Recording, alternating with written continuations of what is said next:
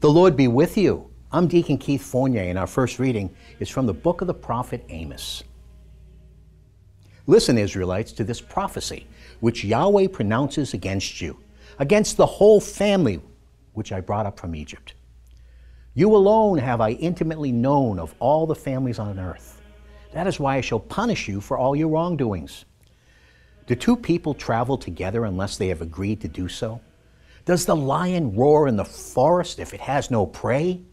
Does the young lion growl in his lair if it has caught nothing? Does a bird fall on the ground in a net unless a trap has been set for it? Will the net spring up from the ground without catching something? Does the trumpet sound in the city without the people being alarmed? Does misfortune come to a city if Yahweh has not caused it? No, indeed. Lord Yahweh does nothing without revealing his secret to his servants, the prophets.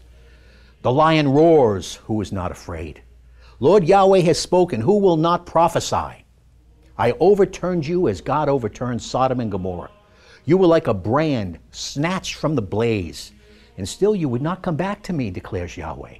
So this, Israel, is what I plan to do to you, because I am going to do this to you, Israel. Prepare to meet your God. And our response is taken from Psalm 5. You are not a God who takes pleasure in evil.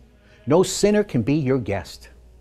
Boasters cannot stand their ground under your gaze. You hate evildoers. Liars you destroy. The violent and deceitful Yahweh detest. But so great is your faithful love. I may come into your house and before your holy temple bow down in reverence of you. In your saving justice, Yahweh, lead me because of those who lie in wait for me. Make your way plain before me. A reading from the Holy Gospel according to St. Matthew. Then Jesus got into the boat, followed by his disciples.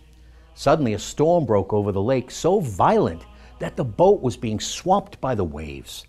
But he was asleep. So they went to him and woke him, saying, "Save us, Lord, we are lost." And he said to them, "Why are you so frightened? You have so little faith." And then he stood up and rebuked the winds and the sea, and there was a great calm. They were astounded and said, "Whatever kind of man is this, that even the winds and the sea obey him?" The Gospel of the Lord. You